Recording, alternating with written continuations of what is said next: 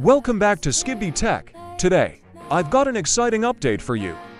We're talking about the latest and greatest version of APPLEWARE Executor for Roblox on iOS. This new update is a total game changer. Brand new sleek UI design, no more boring IMGUI, crash fixes to keep your game running smooth. Now I'll show you exactly how to download, install, and activate it on your iOS device. Now, let's get right into it. First open Safari, and then open the APPLEWARE Executor official website. I will put the website link in the description.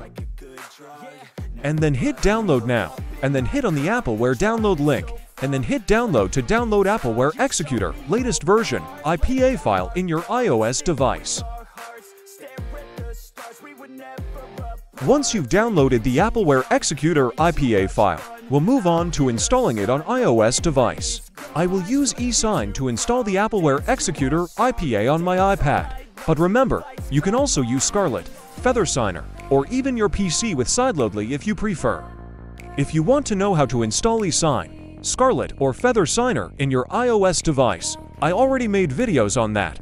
I will put all the videos links in the description. Once the APPLEWARE Executor is installed in your iOS device, simply log in with your details, and now let me show you how to get the key to activate it.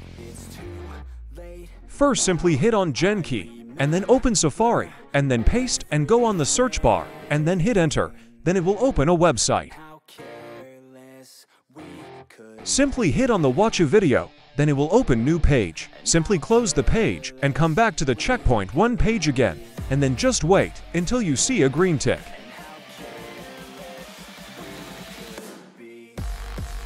Now simply hit on unlock content, then it will open the checkpoint 2. You need to do the same. Hit on the watch a video, and then close the new page, and then come back to checkpoint to page again, and wait until it shows you green tick. Then hit unlock content. Now it will open last checkpoint 3. Need to do exactly the same.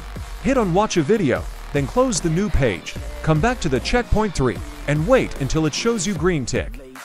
Now hit unlock content, and that's it. Now the APPLEWARE Executor key is active. Now simply open the APPLEWARE Executor, and now hit on verify key.